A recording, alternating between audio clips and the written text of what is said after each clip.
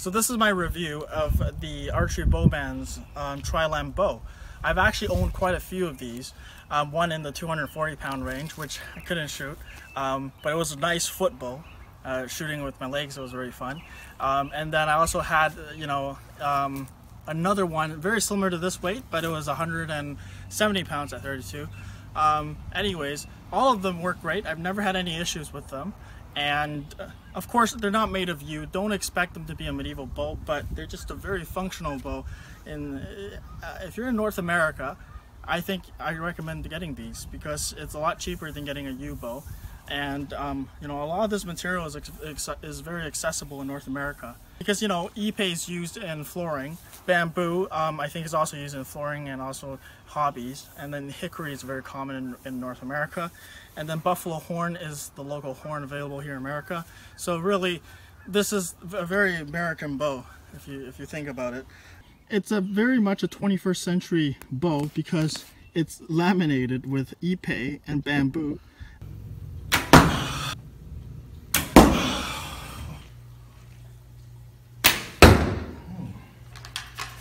Almost at the red dot.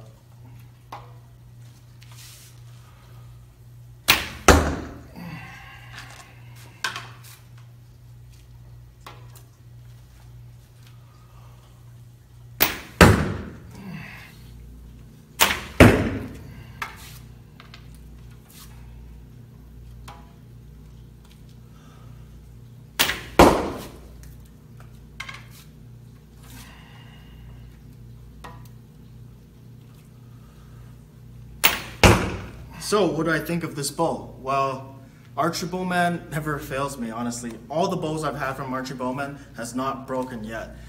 Some of them, they start developing these, they're lines. They're not really cracks, they're just compression lines, and you really have to look at the bow carefully to see it.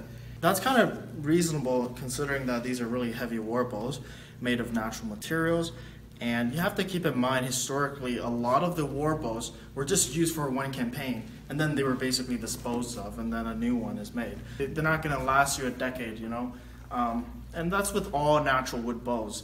After a few years, especially with these really heavy weights, they most likely should get retired. You can keep them hanging on the wall, but I wouldn't shoot them after a certain amount of years. And it really depends on the craftsmanship and the bowyer. And I think Archeybowman does a good job for what they really are. These are budget laminate longbows that, especially on the heavy weights, that none of them have broken yet.